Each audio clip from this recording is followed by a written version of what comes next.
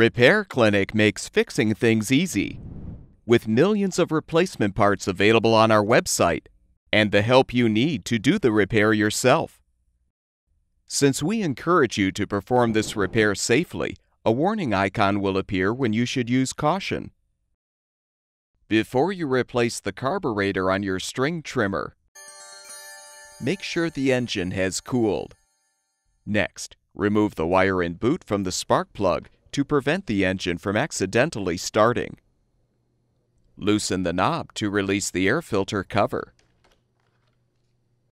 Remove the filter and use an 8mm socket or nut driver to unthread the air filter housing mounting nuts.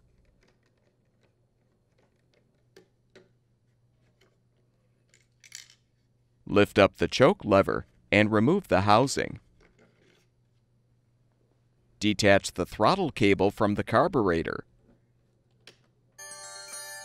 Note the orientation of the fuel lines, then detach them to fully remove the old carburetor.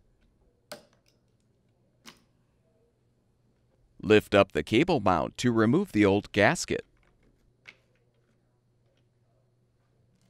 You're now ready to install the new carburetor. Slide the gasket onto the mounting posts.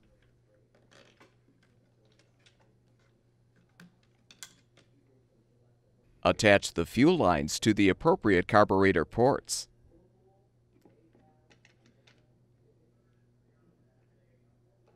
Attach the Z-end of the throttle cable to the carburetor.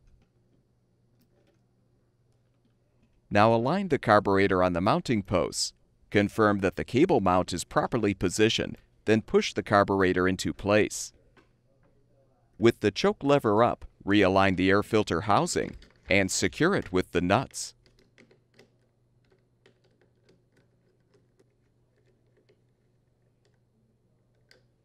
Open the choke and replace the air filter. Reposition the air filter cover and tighten the knob to secure. With the repair completed, reattach the wire and boot to the spark plug.